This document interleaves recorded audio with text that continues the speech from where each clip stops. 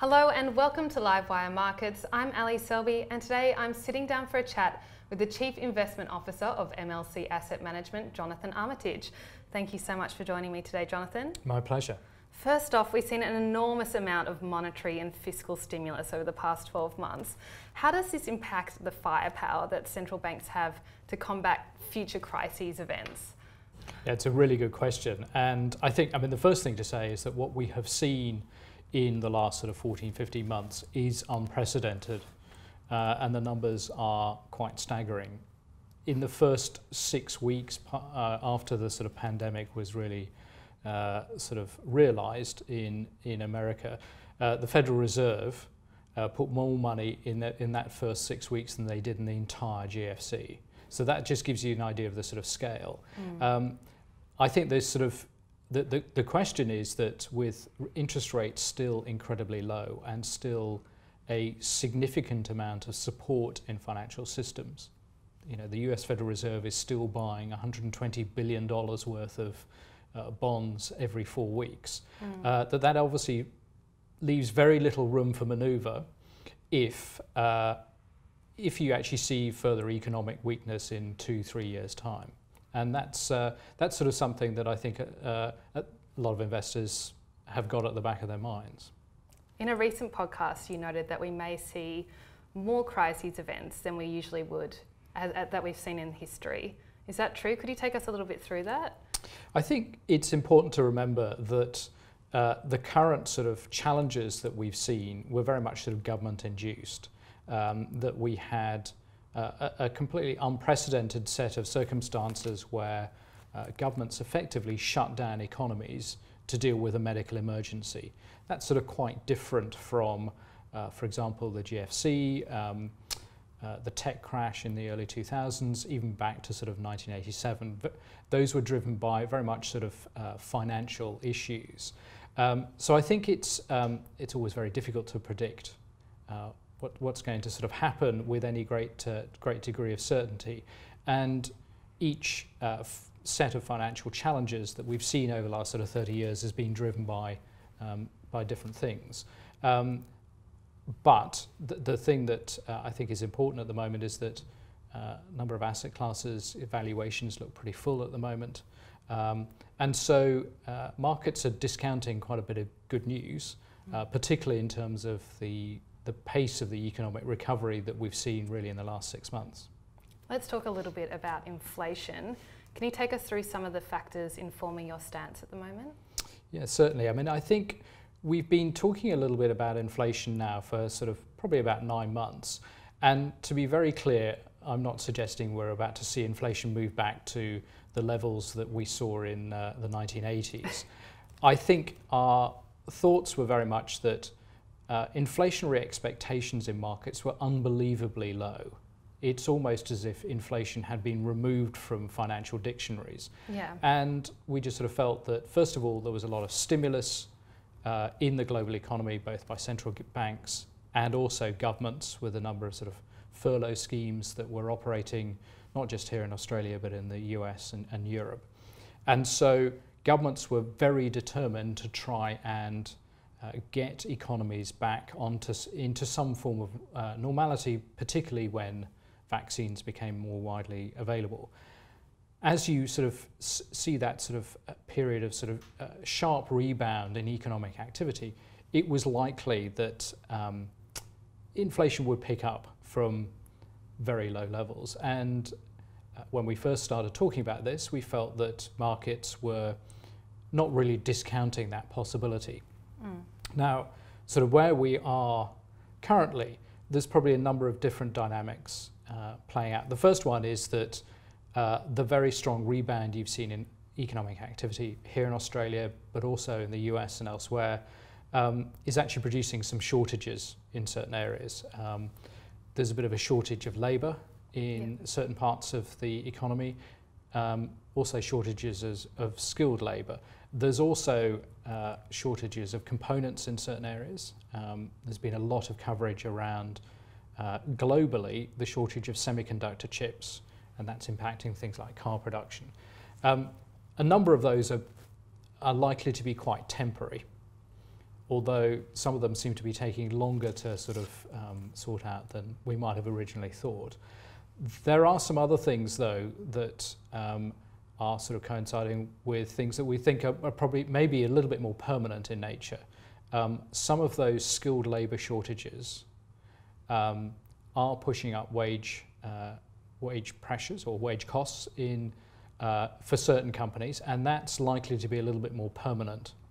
There are some other things in terms of one of the outcomes of the pandemic, we think, is a bit of a movement for supply chains to move from just in time, companies running very lean inventories because they could do, to probably a more just in case type of supply chain management. So you don't just have one supplier, but you have two or three.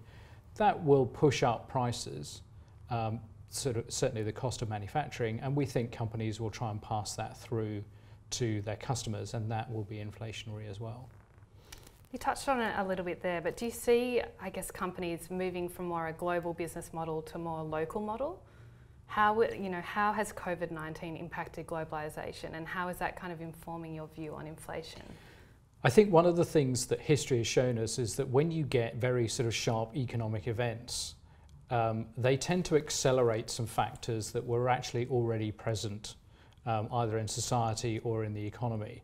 I think we were seeing a little bit of a rollback of globalization prior to the pandemic. The most obvious way that you were seeing that was in the relationship between China and the US. And those trade tensions were leading to, I think, a lot of companies re-examining, first of all, their dependence on supplies from China, but also from other countries as well. I think what the pandemic has done is it's significantly accelerated the thinking about that. Now, for some companies, manufacturing in different parts of the world will remain incredibly important. They're global businesses and they need a number of different manufacturing sites. But for other businesses, it may well be that they start to look to source things locally. And that may be exacerbated if there are tariffs which are put in place, which means that it actually becomes more expensive to source things from different parts of the world than locally. I think it's going to be an important dynamic to look at over the next 2 to 3 years. It'll take a bit of time to play out, and different businesses will be impacted in different ways. The Fed, even overnight, signalled that they still believe that inflation will only be temporary. Is there still kind of a divergence between what we're seeing in the real world and what central banks are saying? I think there is right now, and the Federal Reserve has been remarkably consistent in its sort of public comments that they do believe that the inflationary pressures are temporary and that they are prepared for inflation to be above their sort of target levels, possibly for sort of longer than people might have anticipated beforehand, in part because they want to make sure that certainly the US economy is moving at a sort of good clip prior to them sort of normalizing monetary policy. That's what really is the sort of primary sort of focus around this. There's another interesting thing that I think will start to have a bit more of an impact in terms of the sort of permanent elements of inflation. So, for example, if you look at the housing market in the US, there is a significant shortage of what the Americans call starter homes, what here in Australia we look at as sort of new build homes for young families. In the next decade, America will need to build 3 million more homes for people in that demographic than the previous decade. And the reason for that is that there is a bit of a bulge of people moving into that sort of 34, 35-year-old age group, which is when people start having families and want to start buying their first homes. And 3 million more homes is a significant amount of construction. And that, I think, will probably lead to some more permanent pressures in things like building materials, lumber, and those type of things. And a few more people living with mum and dad for a bit longer as well. Is there any chance that bond prices aren't accurately reflecting inflation risk? I think that's one of the things that investors are really grappling with at the moment. You've seen, not just here in Australia, but particularly in the US, some quite dramatic moves in bond prices in the last sort of 6 or 7 months. It's interesting that investors, or a lot of people, tend to ignore what's going on in bond markets because it's sort of covered in sort of arcane language and it's a bit difficult to sort of follow. If you had seen the same moves in equity markets that we'd seen in bond markets, it would be front page news, it would be on the 7 o'clock news every night. Because it's been happening in fixed income markets, people have perhaps ignored it. But you have seen the yield on the US 10-year go from round about 1% to nearly 1.7% and now back to about 1.4%, all in the space of the last 5 months. And I think that's probably indicative of the fact that markets are trying to work out how much inflation risk has already been discounted by markets, but also what those risks will be going forward. And I think that that sort of has been something that we've been very focused on at MLC, partly because it's very difficult to be precise about how things are going to play out, but also because we're coming off a period of sort of unprecedented economic inactivity because governments shut down economies.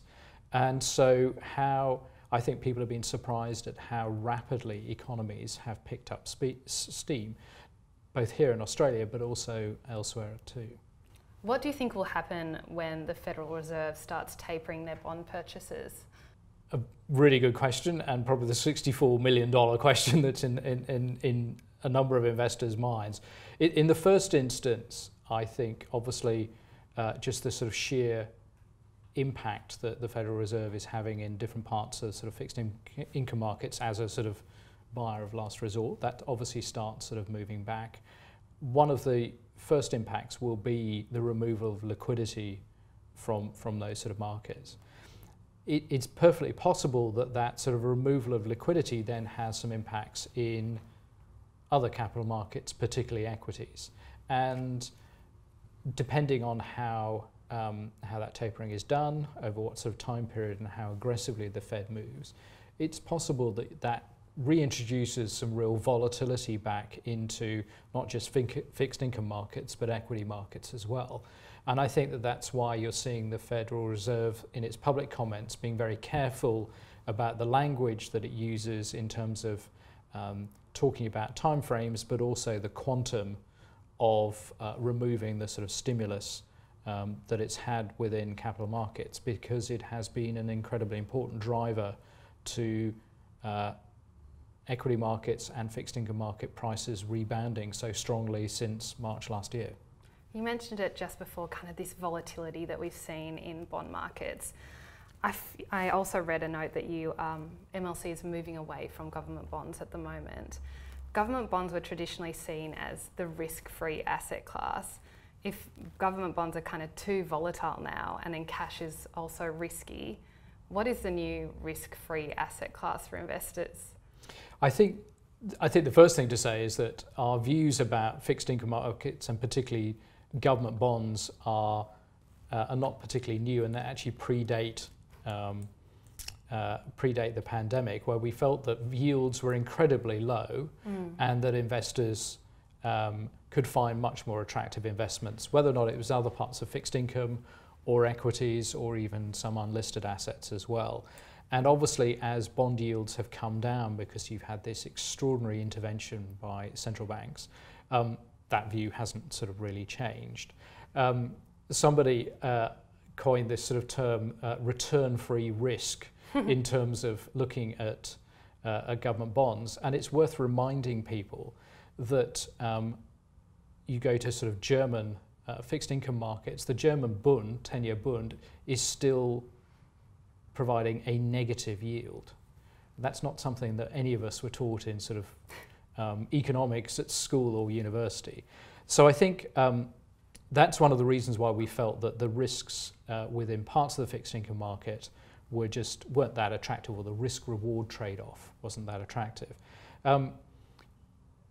I think it's important to remember that actually no investment is risk-free. Government bonds have never been completely risk-free. So I think we don't necessarily think about we're looking for something else to replace something that we think is riskless. All investments have some element of risk to it. I think that where we sort of see opportunities now are probably quite different from where they were sort of 2 or 3 years ago. Different parts of the fixed income market, for example, credit, different parts of equity markets are probably more attractive now than others. Let's talk a little bit more about that. How are you actually allocating capital at the moment? So I think we've got this idea of participating and protect. And what that really means is that we think that the sort of very strong economic rebound that we're seeing right now is likely to continue. First of all, as economies still move back to more normal trajectories, and we're seeing obviously continued challenges in parts of the economy here in Australia. We are seeing state governments continue to impose restrictions on economic activity, and that's disruptive to a sort of general recovery. And you're seeing similar sort of things play out in other economies. Actually, we think that there's probably sort of still some quite strong momentum in more cyclical parts of the economy, and that tends to sort of benefit things like equities.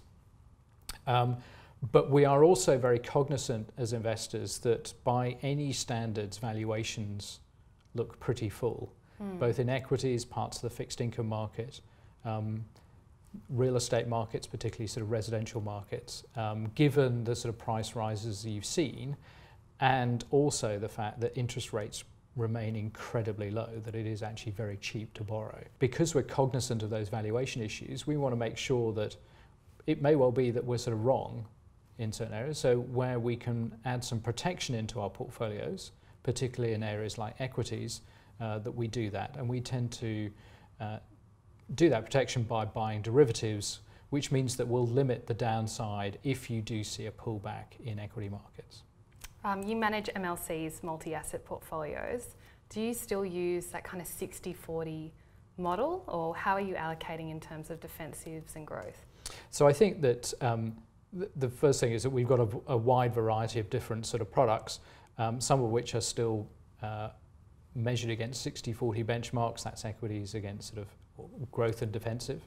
I think those traditional labels of what is a growth element and what is a defensive element have actually been slightly turned on their head, particularly the more defensive things. We were asking a question earlier about fixed income markets or sort of fixed income instruments, and some of those are just not as defensive as we were all taught at at school and at university. And so I think some of those traditional labels are probably less useful going forward. Having said that, we have products out in the marketplace, and we need to make sure that they remain very much sort of true to label. But I think that some of that those sort of traditional mixes of sort of growth and defensive equities may not be the right ones to help investors achieve their financial outcomes in the way that they might have done in the past. Let's talk a little bit more about equities. Many of the world's major indices are reaching new highs, but you wrote recently that earnings have actually fallen. Is there any turmoil underneath that investors should be aware of? I think one of the things you're seeing at the moment is that research analysts are playing catch up with what's actually going on in earnings. And I think you sort of normally see this when you've had a significant period of economic disruption, that people actually underestimate how quickly earnings can recover. And we're certainly sort of seeing that again. And so you're seeing companies still talking about earnings or reporting earnings that are sort of still quite backward looking. And that's one of the reasons why we think that that sort of cyclical upturn in earnings for more economically sensitive companies has probably still got a bit further to go. There are some firms which have been very much beneficiaries of lockdown. Certainly some tech companies, the companies that provide all the sort of audio visual for us to be able to sort of work from home. It's been a bit of a golden period for them. Do we think that sort of rate of growth from the earnings from those companies is sustainable? Probably not. That doesn't mean that they won't continue to grow, but perhaps the pace of growth will sort of slow down. So I think that's something that we're sort of paying quite a bit of attention to. So, where are there still, particularly in equities, where are there still real opportunities for that earnings growth to come through very strongly, and where it's probably not been properly discounted in current prices? You've spoken a little bit about the upside for cyclical companies and also various types of credit products. Are there any other areas where you're seeing opportunity at the moment and also on the other side of that risk? Yeah, so one of the areas where we do continue to see sort of attractive returns are in private markets, particularly private equity. And that's partly because you're sort of seeing more sort of cyclical companies come through in terms of much better profits than they had in the last sort of 12 or 18 months. And there are a lot of very interesting companies which still remain private in areas like technology and healthcare, which you can't necessarily easily access through public markets and through sort of normal equity indices.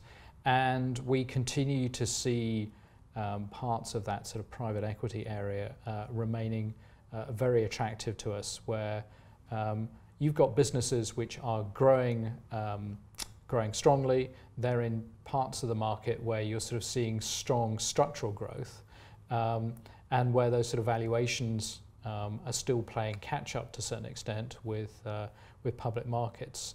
And so we continue to sort of see that as an interesting area to invest in.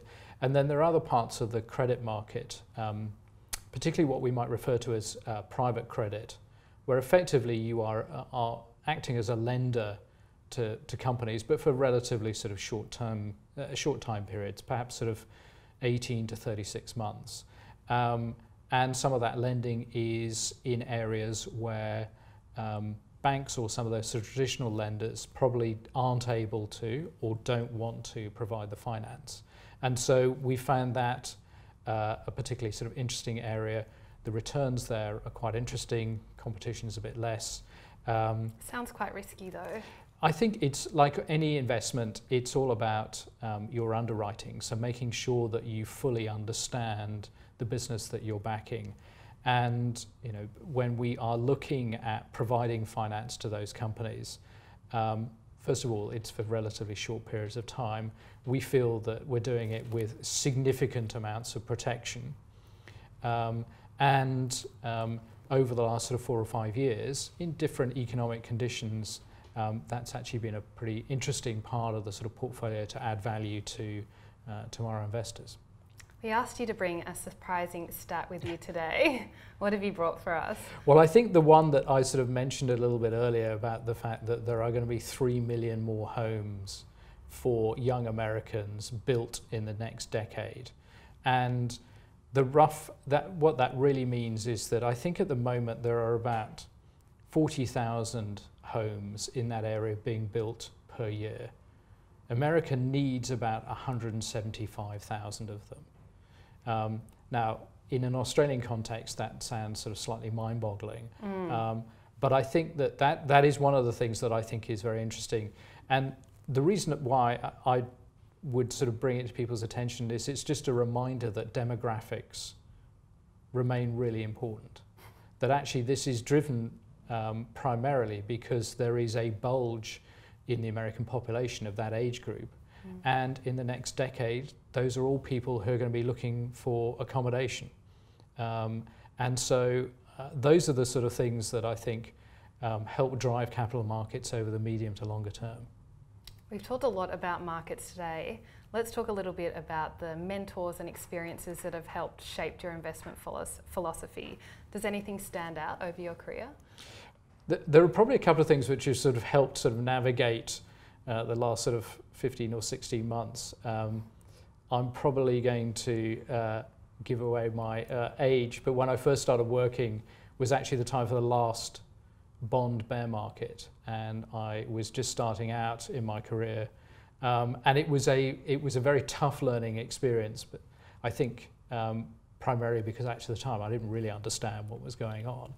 But it showed you, I think, the real power of bond markets and how they influence other parts of capital markets.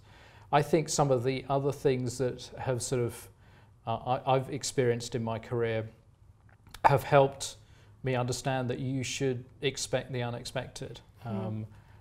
In my mid to late 20s, I was investing in Asia.